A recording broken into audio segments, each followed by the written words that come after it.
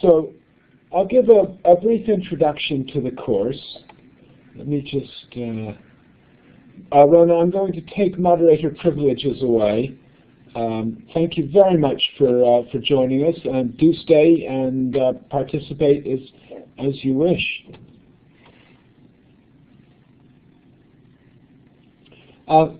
So I'll try and do this briefly. Don't want to spend an awful lot of time. Here be dragons, yes. That were sailing into uncharted waters. Well, not entirely uncharted. I think massive open online courses are starting to come of age. We can look at a brief history starting with MIT's Open Courseware Initiative about 9 years ago. After MIT did the Open Courseware Initiative, making all of their teaching materials, exam questions, and resources available to the world. About 5 years ago, a group of people in Canada, many of you are familiar with George Siemens, Dave Cormier, and Stephen Downes, ran a massive open online course using basically available tools, WordPress, Moodle, the Twitter, and Delicious at the time, to put together a program of learning that anybody could participate in, and this spawned a bit of a MOOC movement, and MOOCs particularly organized around George Siemens' idea of connectivism and connected learning, which then developed a theme of MOOCs was the learning philosophy that underpinned them. But a year ago, Stanford University ran a massive open online course of a very different sort. Sebastian Thrun's artificial intelligence course attracted 160,000 participants, but was very different from the connectivist open MOOC that George and his colleagues were promoting. This was very much a big institutional MOOC. It was massive, it was open, it was online, but it was very much teacher-led, teacher-centered, and had a different instructional design, a different pedagogy underpinning it. So MOOCs have come a long way, and I feel that they are very important for teachers in higher education to be aware of and to use. And so we really wanted to go and try to do something like this and see how we got on. You will have seen this diagram, I hope, and this is based on a sketch we did when we were first planning the course. The course is organized around a certain number of topics and activities and events. And we are today in week 1 on the 23rd of May at the Open Academic Practice live online session. We'll have 4 more live online sessions, 3 of them with guest speakers, and the final one to showcase your micro-teaching activity. More on that in a minute. So our approach, as Rona suggested, is still going to be dialogic. We will talk a lot in groups, and I promise I'll not keep talking for too much longer here. The idea of autonomy, you are responsible for your own learning. The teacher is a resource, not the source. And I'd say these approaches are common whether we're teaching face-to-face in higher education or whether we're teaching online. So we run First Steps into Learning and Teaching for new lecturers at Brooks. In fact, we're running a face-to-face version of it this week. I'll be teaching on it face-to-face tomorrow. And the concept of dialogue, autonomy, openness, social construction makes sense in the face-to-face mode as well as in this purely online mode. An openness to resources as well as practice carries on across the online face-to-face boundary. Social constructions of knowledge, we my colleagues and I tend to come from a social constructivist perspective. Knowledge exists in the community of people rather than consisting of objects out there that we grasp with our minds.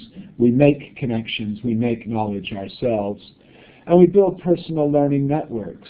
And again, personal learning networks to me are not simply an online phenomenon. They are very much the network of friends, colleagues, peers, possibly even competitors in the world in which we work. Somebody want to type the Twitter hashtag for Samer. And we finally want to be research informed in all we do, so that there's an evidence base for the practice, whatever it might be. So this course is in effect a piece of research. I'll mention the research in just a few seconds. But we are studying the MOOCs. We're studying it for our own pedagogy, but we're also studying it for the purposes of advancing higher education pedagogies generally. Yes, the goal of the research is to evaluate the learner experience of the MOOC in order to stimulate discussion among the educational development community about benefits, opportunities, and risks, because it isn't without risks of this approach. And I just want to call your attention to the participant information sheet, consent form, and course evaluation forms, all of which can be found through this link which is on the screen. I don't think you can actually click on that link on the screen, but it should be fairly easily discoverable through the WordPress environment. So please do, everybody, sign up for the research. We need to get your consent separately. Marion has organized this, so thank you very much, Marion, for organizing the ethics approval for conducting research in this environment. The course is built around 3 topics. The First Steps curriculum, the UK Professional Standards Framework, and the concept of open academic practice. We'll go on to talk about open academic practice in some length a little bit later this afternoon or this morning, depending on where you are. But I just wanted to make a few brief mentions about the First Steps curriculum and the UK Professional Standards Framework now. I did do an audio introduction to the First Steps curriculum. There is a link there. It can be found through the Moodle and through the WordPress. I haven't done an audio introduction to the UK Professional Standards Framework. So 6 topics in First Steps, realized through resources and asynchronous dialogue principally. The 6 topics, or subtopics I guess, are here: the supporting learning, reflective practice, teaching small groups, giving feedback, lecturing, and evaluation. And these form a subset of the whole postgraduate certificate in teaching in higher education. So we're obviously in 5 weeks not going to be doing the whole postgraduate certificate, but we will be covering some of the key topics.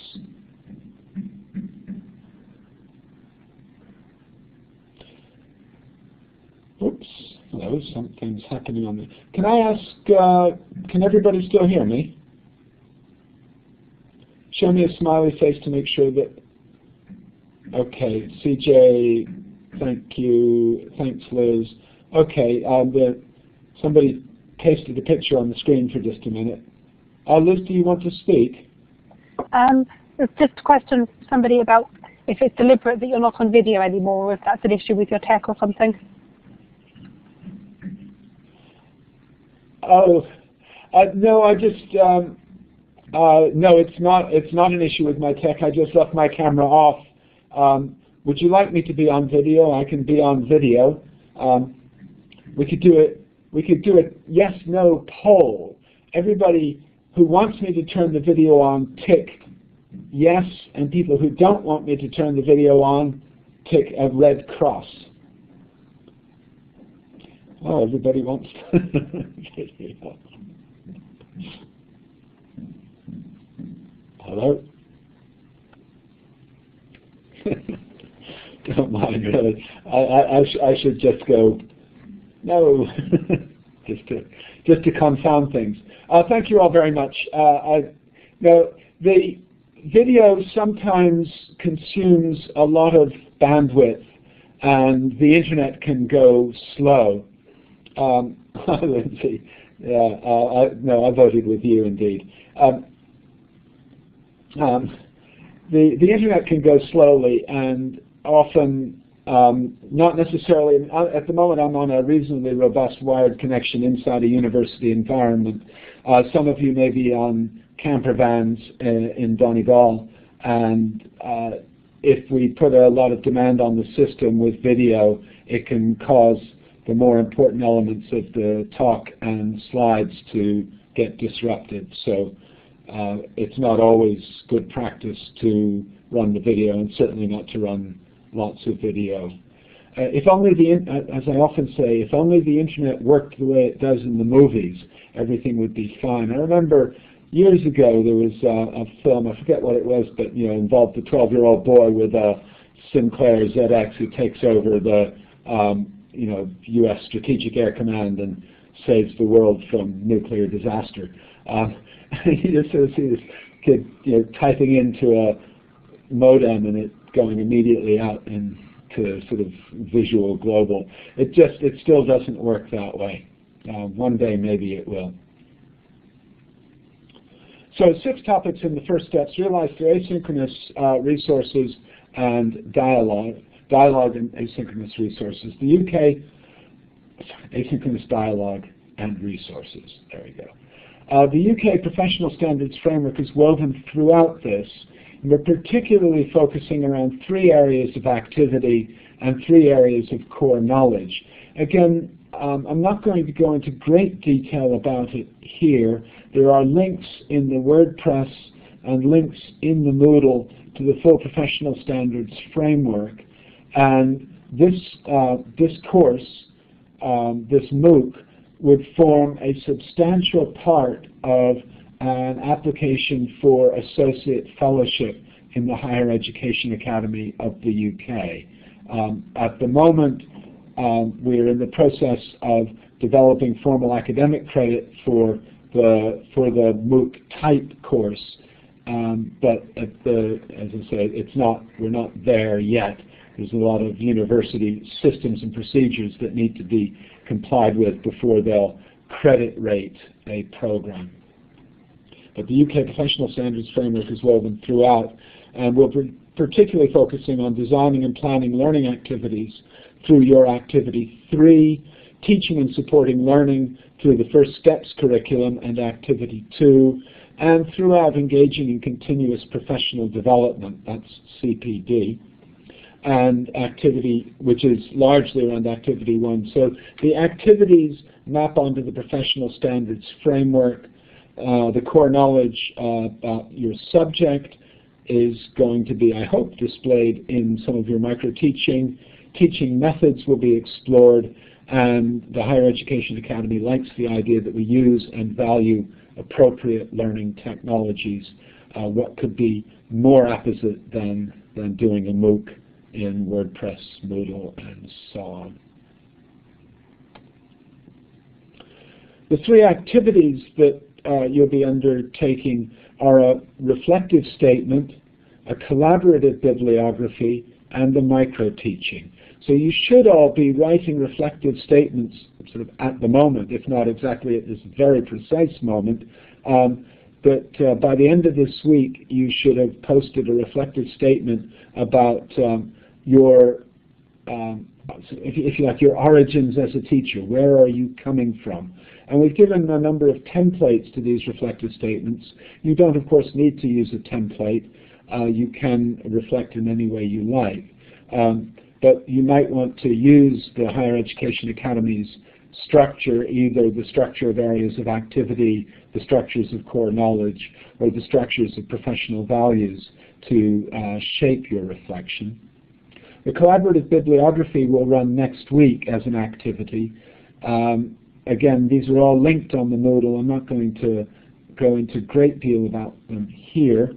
And the micro-teaching, which is the substantial activity that will occupy, I hope, most of you for the last 2 weeks of the course, where we're going to ask you to design and present a design for a piece of teaching. Possibly online teaching, maybe even likely to be online teaching, but it's not necessary that you deliver a design for an online piece of teaching. You may present a design for a seminar session you want to run. And again, there's quite a lot of information about that on the Moodle site. So micro-teaching is a particularly important part of our practice. We like to get new lecturers up in front of the group doing something. How we do that and how that translates into an online environment is a challenge for all of us, I acknowledge. So we're very interested to see how you rise to this challenge. There are, of course, multiple modes of engagement in the activities.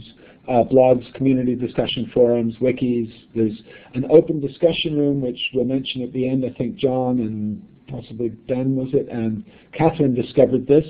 But also you might want to make use of participant-led social media, Twitter, Google+, and Facebook. So we quite deliberately have not set up Facebook groups or Google Hangouts because there is an element of this which needs to be participant-led.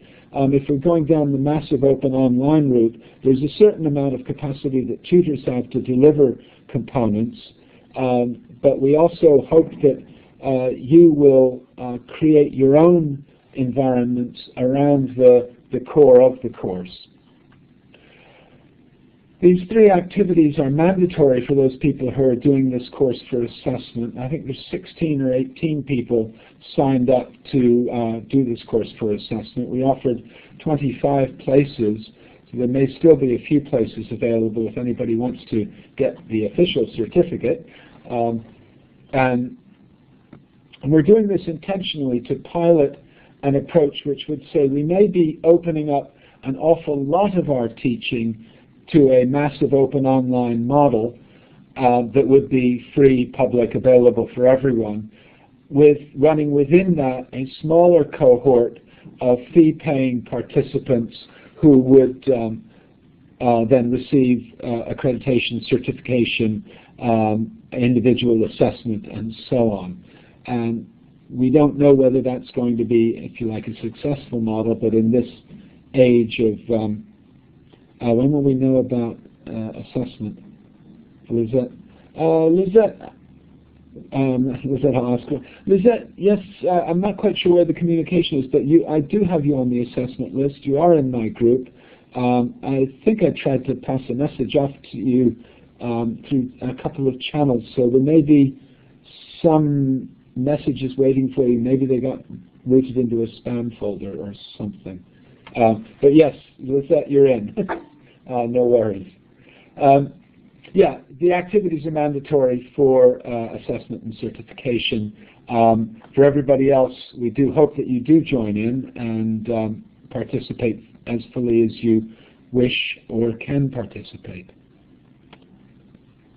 Okay, are there any questions at this point about the course before I hand over to Marion Waite for a brief mention of this week's sessions and reflective practice? Hands up for anybody who'd like to say anything at this point, or are you ready for us to move on? I don't even do Facebook yet. Yes, indeed. I'll try to minimize my Facebook participation. I find myself going in cycles. I think I wrote a blog about it that Eleni Zazani commented on. That I seem at the moment to be in a low Twitter cycle. I used to do quite a lot, and then I do less. And there's some people who are just absolutely furious tweeters. Catherine, you joined the assessment group. There is a link on the WordPress and on the Moodle to assessment. The information should be there.